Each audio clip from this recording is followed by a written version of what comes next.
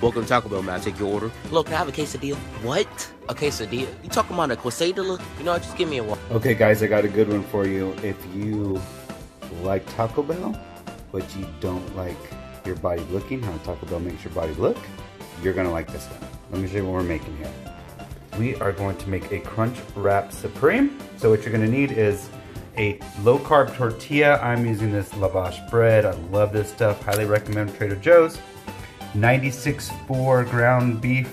Again, look at that, guys, when you really break this down. 130 calories for 4 ounces. If you do normal ground beef, it's like 220 to 250. You're gonna need 1 tostada shell. You can use any kind. This is an organic corn one. Fat-free cheese. I actually grated this. I got on a fat-free block and grated it. 50 grams of organic refried beans, and then obviously some salsa of choice.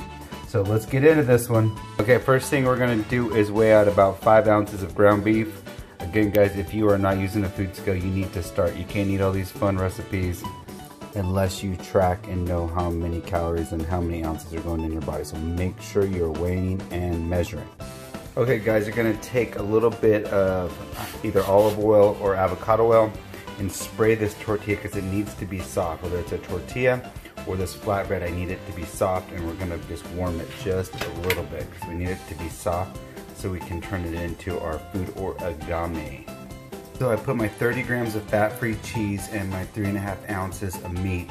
Now I take my tostada shell with the little refried beans and we're gonna put it upside down on here, like so, and now we're gonna start folding. So she doesn't have to be perfect, but it wanted to look something kind of like that. And fold it. Now we're gonna turn the heat back on the flat and spray it just a little bit more and warm this up. I'm gonna give her a flip about halfway.